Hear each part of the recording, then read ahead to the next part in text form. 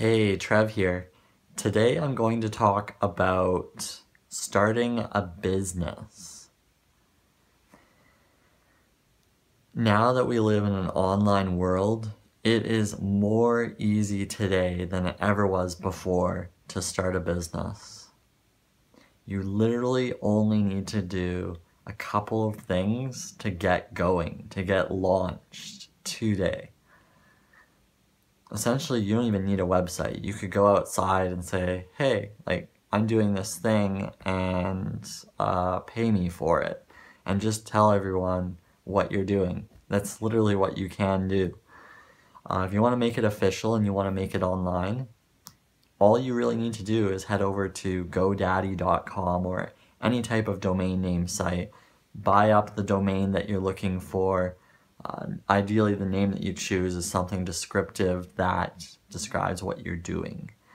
So once you've got that, you can pair it with a hosting company such as Bluehost, and that's what I use for my website. And it's just a fantastic way to get inexpensive hosting for your website. Next, you can head over to WordPress.org and get the free 5-minute installation to set up your website. It's literally the 1, 2, 3 punch, and you've already got a website up and running. It's really that easy to get something up. You can definitely go with other competitors than WordPress. They have maybe a bit more design-friendly templates with, if you have limited technical experience, maybe Squarespace or Wix is a better approach for you.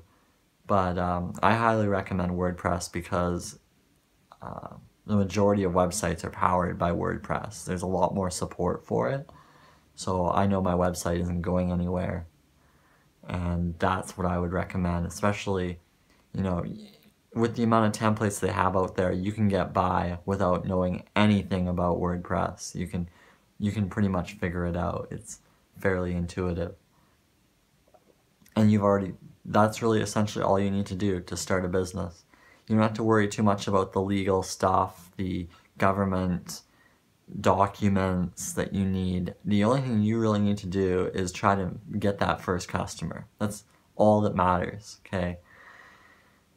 Once you're actually making money, once you make $1,000 from your endeavor here, from your venture, then I can actually say to you, hey, let's make this official and fill up all the legal requirements for legitimately starting a business. But what we're really just creating here is a minimum viable product that you just want to go to market with right away, okay?